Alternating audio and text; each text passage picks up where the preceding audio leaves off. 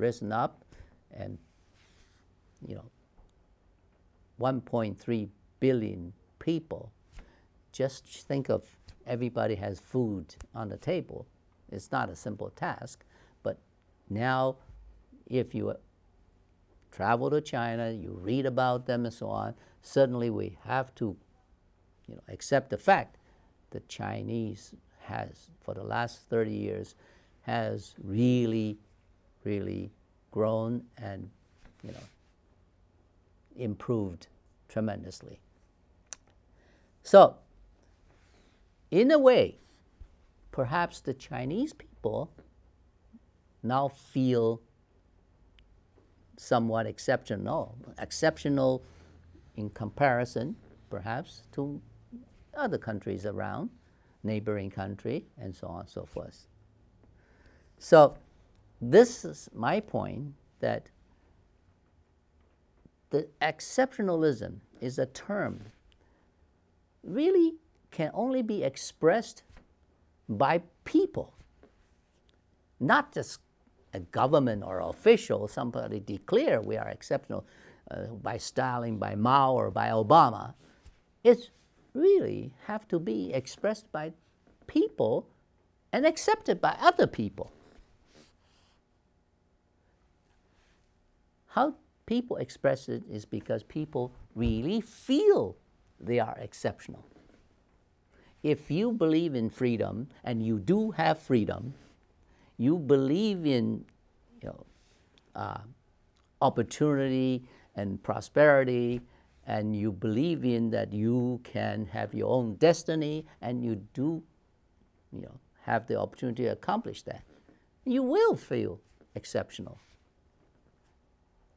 So this is my point when I wrote this article. Basically, every country, every nation can have exceptionalism, and people can feel exceptional if the country really is making people feel that way. Okay? So, let me see. So that's my main point of my first column. A nation's exceptionalism can only be expressed by people, not by political leaders making military threats or claiming statements. So now, when China is able to make more friends in the UN, it makes her people feel exceptional. I mean, compared to, say, 100 years ago. The Chinese people, people call them dogs. Now, they feel they are exceptional. They feel that their country make them feel exceptional. And the Chinese government now has lots of reserves.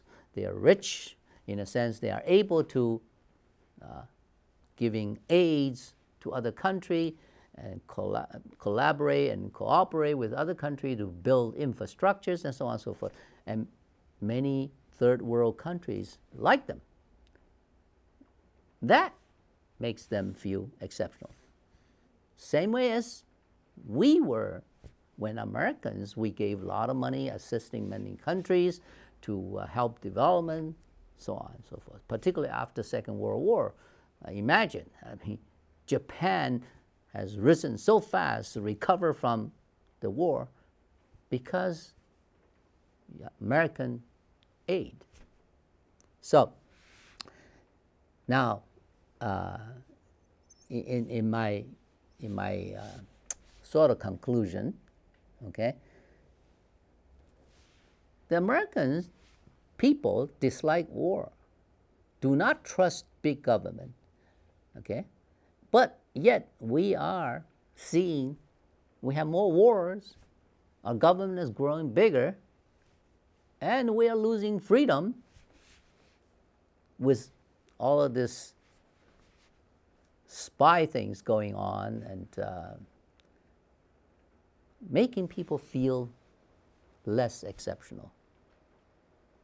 So this is why I write this first article with this topic, followed the Pudding's criticism and Samuelson's response, quoting Morey about American exceptionalism. Okay, so that was the first column. Okay, I don't know how many we can sort of talk about today, but we'll just do a couple of them. Okay, this whole row of things are articles I wrote. Okay, the second one is true conflict. Third one is talking about Obama's strategy. Fourth one is about the mainstream media. ABC TV has made a tremendous bad mistake, which was also in the news.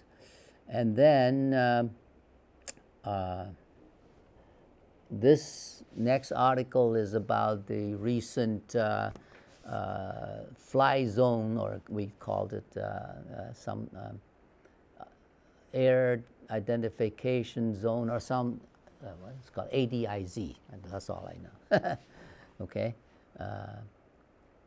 This article basically is, again, reading the mainstream and things about the flying zone and so forth, how the reactions of, okay, that's that.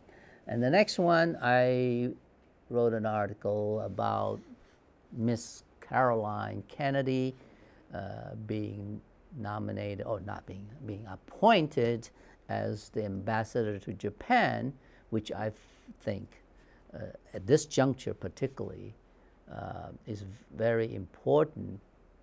There's an important role for her to play. Next article I wrote, I talk about a new model for U.S.-China to sort of work together. As people know that there's a term called G2, but how do you make the G2 to work together is that article. And then next article I wrote about Mr. John Kerry, and since he took over the Secretary of State from Hillary Clinton, I felt there again some things that I read from the mainstream and organic and my own opinion, what Mr. Kerry could, accomplish in his turn. Next is an article about cyberspace, cyber war. As you know, the Snowden affair triggered tremendous amount of media reports, articles about cyberspace, cyber war, okay, which I wrote it on. Okay, now let me see whether we have time to just see what the second one is. Okay, the mainstream organic #2 by Dr. Wordman. Okay, it was published on October 3rd. True conflict in U.S.-China relationship. Okay, let's see. Let me, okay. Now, I sort of repeated a little bit about this mainstream organic, okay, and my purpose of having this column. Let's just get into the topic. Okay, I wrote, the U.S.-China relationship and their conflict haven't been crystal clear due to the fact that the relationship can be looked at through multiple lenses. Political, okay, from a world arena. Economical, from trade, deficit, debt financing, or military, security threat, as we seem to be hypothesizing that, and cultural communication and exchanges, tourism, and many other different aspects, okay? Like cyber warfare, immigration, etc., etc.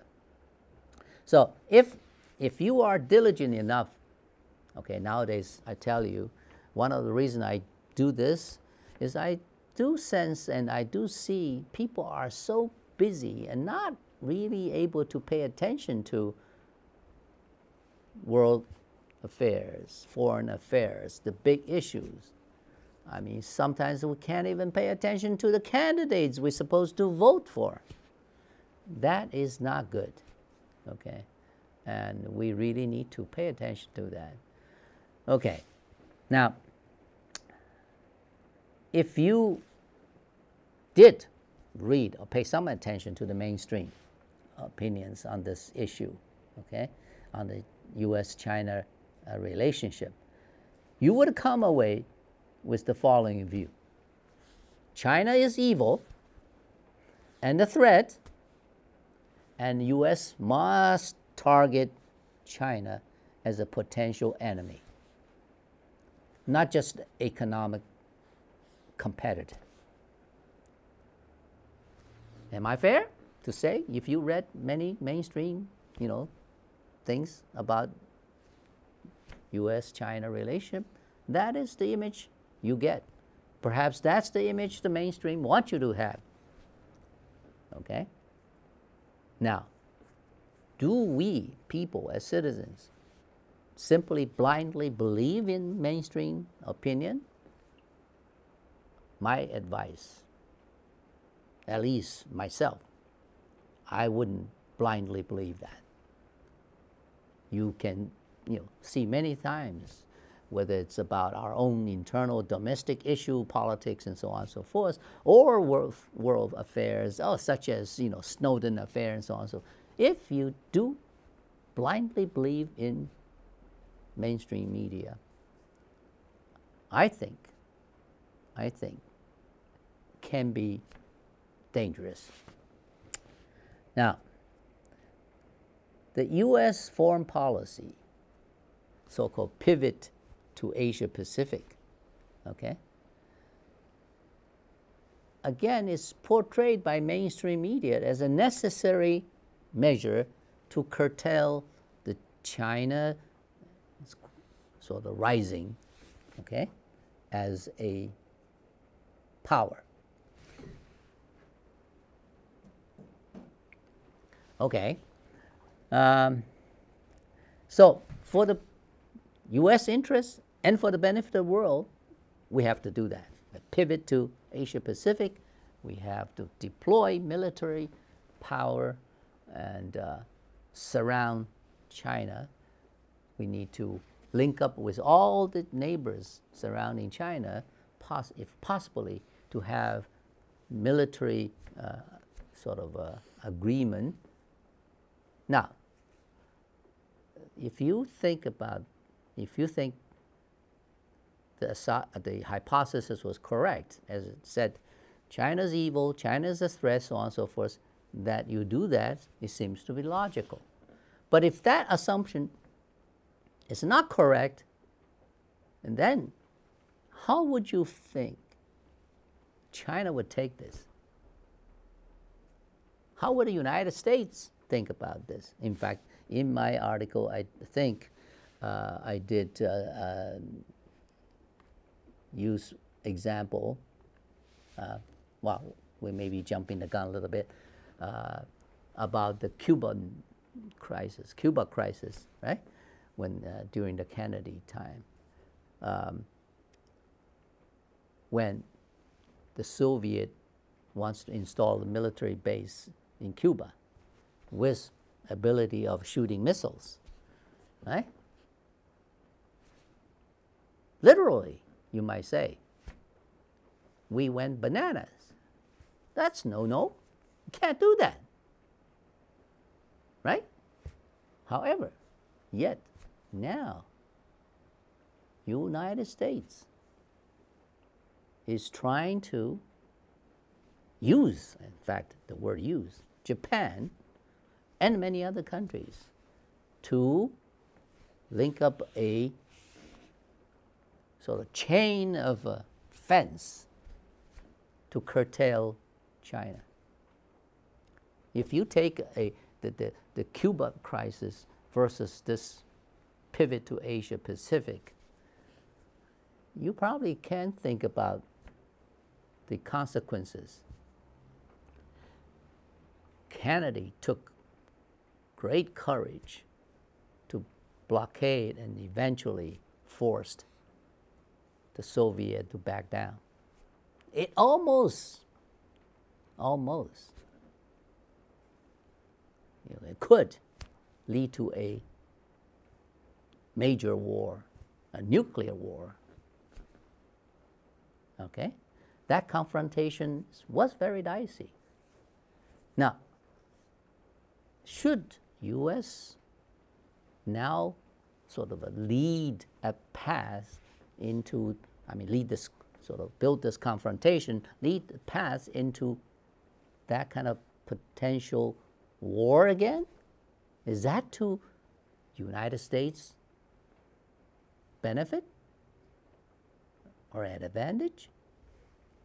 I really don't think so.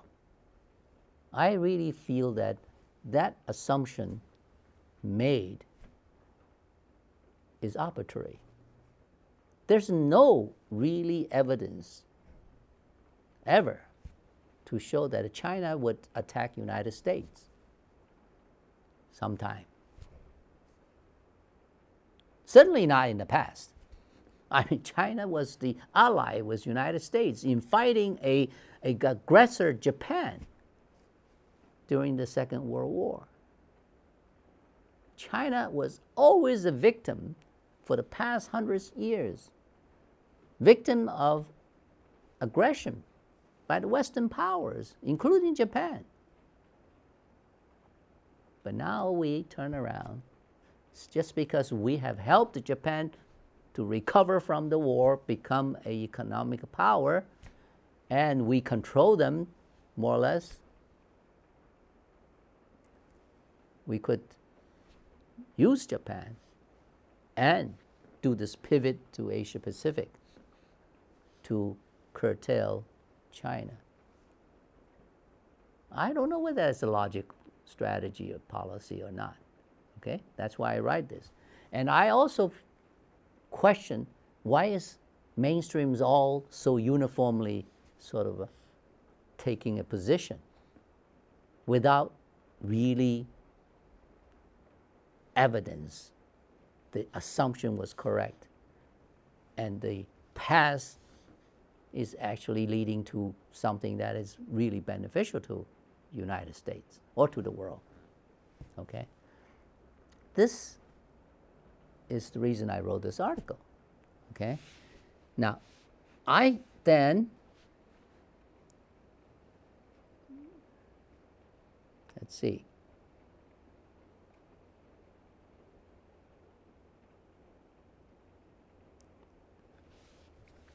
Okay, I now turn around, talk about mainstream and so forth. I say, in U.S., under the freedom of speech law and the capitalistic system, normally all sorts of voices and opinions are permitted.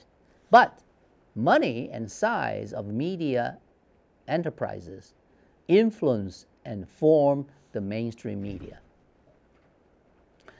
If you had to buy an ad in New York Times to express an opinion, which happened to be the case when the Prime Minister of Japan, Abe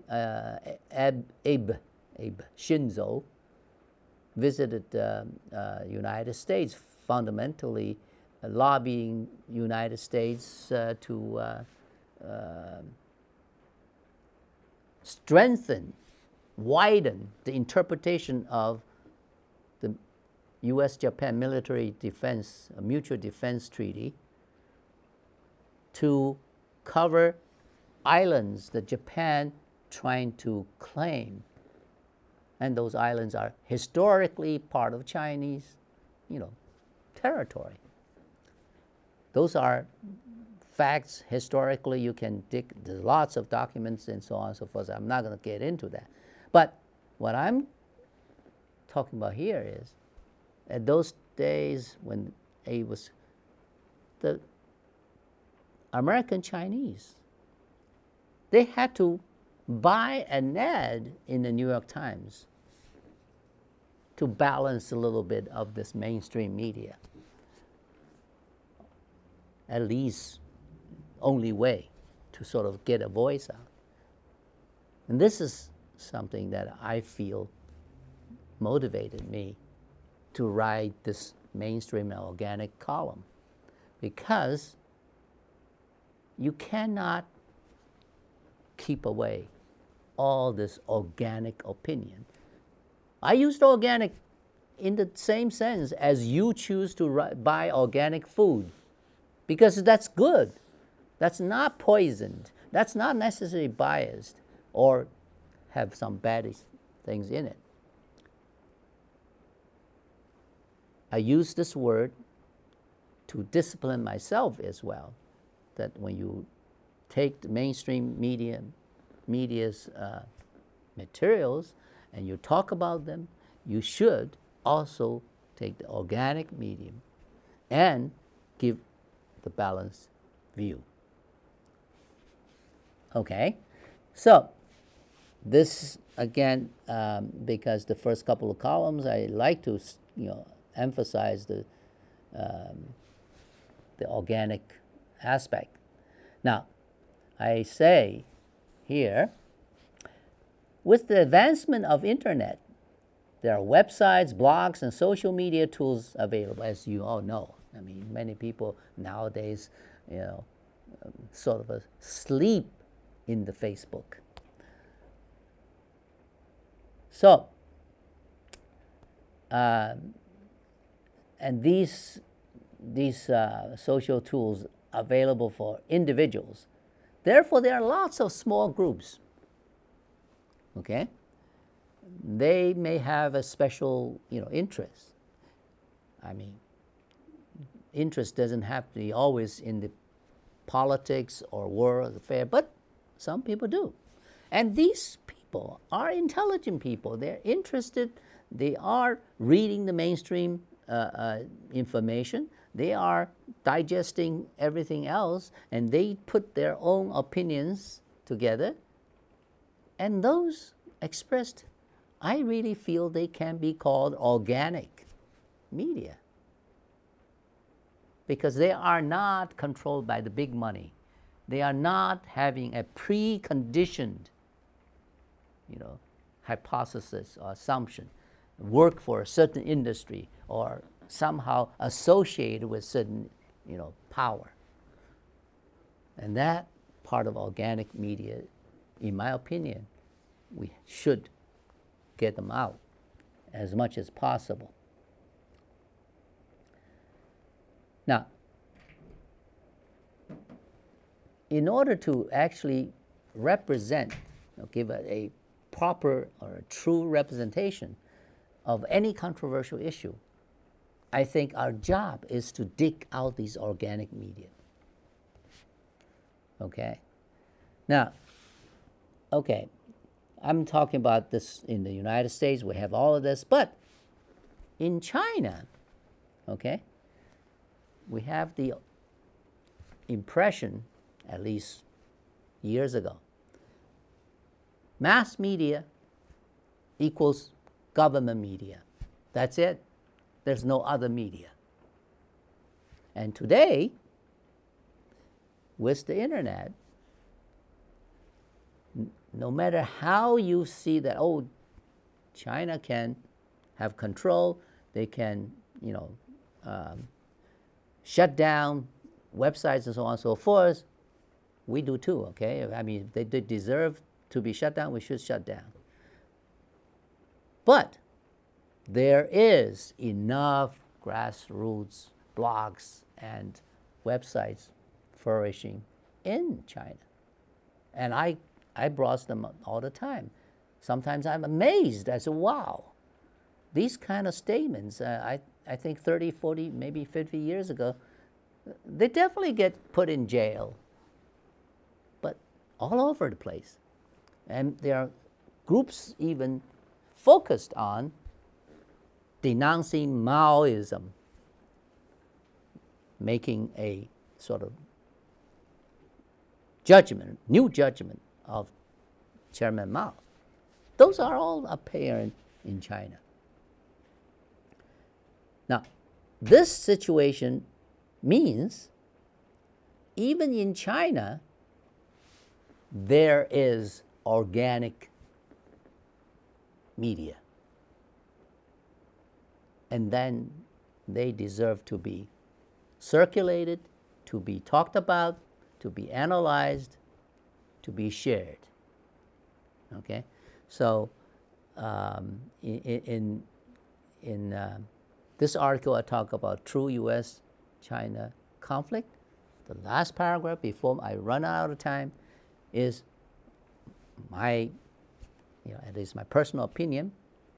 The true conflict really is not the political assumption, the evil thread, assumption. Rather, it's truly a lifestyle conflict. Americans used to a certain lifestyle, we believe in certain things. And, okay, let me just read this, time is running out quickly.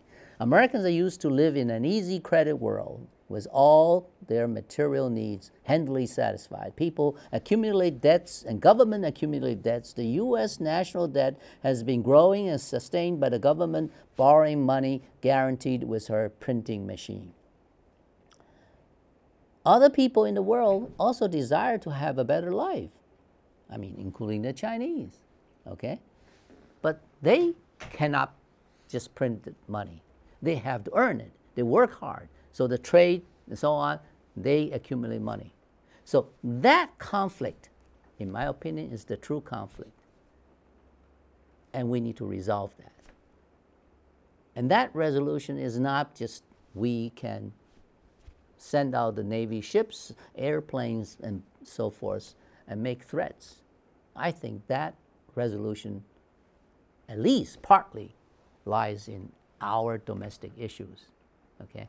All right, I think I ran out of time, and this article goes into that, suggests that we need to look at our own problems instead of just making an assumption using military again to solve the problem. Okay?